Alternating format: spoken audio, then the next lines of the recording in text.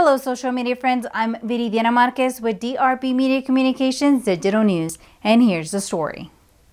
The City of Odessa Code Enforcement Department held its first block party of the new year at the Odessa Boys and Girls Club WOODSON unit on Saturday, January 25, 2020. Local nonprofit agencies along with other City of Odessa departments provided treats and information to visitors at the event.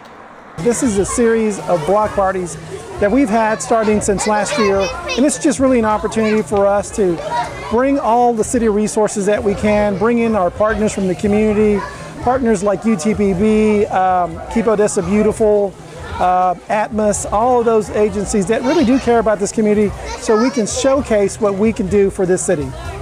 The purpose of the block parties is to get residents in the city to take pride in their neighborhoods by keeping their yards and alleys free from trash and debris for health and safety reasons.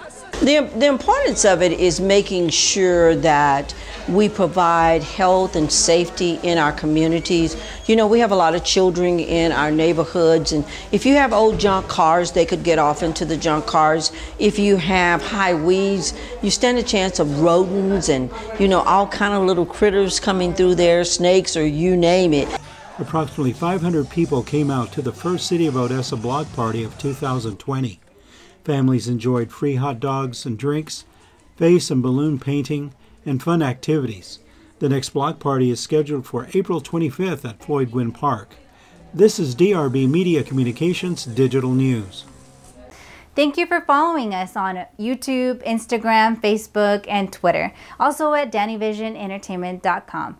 For DRB Media Communications Digital News, Viridiana Marquez.